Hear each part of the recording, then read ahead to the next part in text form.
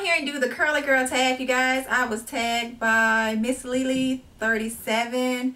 And alright, there are 10 questions and I'm gonna try to answer them very quickly. You guys know how I am. Alright, here are the questions. What inspired you to go natural or wear your hair curly? It's time to relax, you guys. My hair is really, really thick. If I want to say a YouTuber that inspired me was Shay Coco Love, you guys. My mom inspired me, you guys. I told you guys before, she was diagnosed with breast cancer 4 years ago, and she's doing fine. My mom had so much confidence with no hair, and I was just like, yeah, I got a big chop. I need to go natural. All right, and the next question is, who are your favorite curly hair artists? Tanika Ray, and also Cree Summers. It's Kinky Curly Queen, Pretty Dimples. Yeah. All right, which YouTube curly would you trade curls with for a day? I would totally trade curls with India, one of the natural sisters. My natural sisters, that's Carmen, which is Shay Coco Love, and Tony. Slim 411 or 411 Slim. Yeah, so I would trade curls with India. Her curls are beautiful. And Ivy Charlene. I think I pronounced her name right. Her curls are the bomb.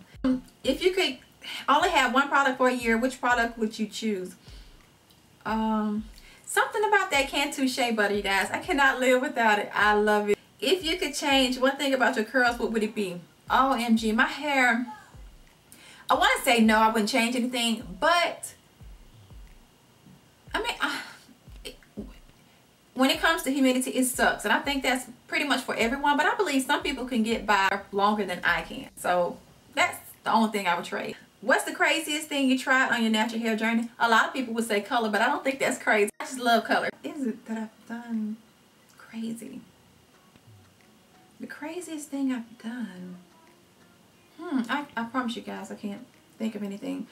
My curls love water. If you call that a secret ingredient, yeah, but my curls love water. I've done a twist out, you guys, with just pure water, and it comes out the bomb. I would merge castor oil and Cantu Shea Butter, my favorite product. My go-to hairstyle when I am in a rush is simply something like this. I probably pin it to the side, or I tried the puff last week and I didn't like it, you guys, so it's not a puff. It used to be a puff, but it's not anymore. If your curly hair had a name, what would it be and why? Of course, Kinky Curly Cord. Alright, I am tagging anyone who wants to do this video. I am super late with this video, you guys. I'm behind on tags. I am planning my meetup, but I try to get in my videos for you guys. So thank you so much for subscribing to my channel. Thanks for watching as always.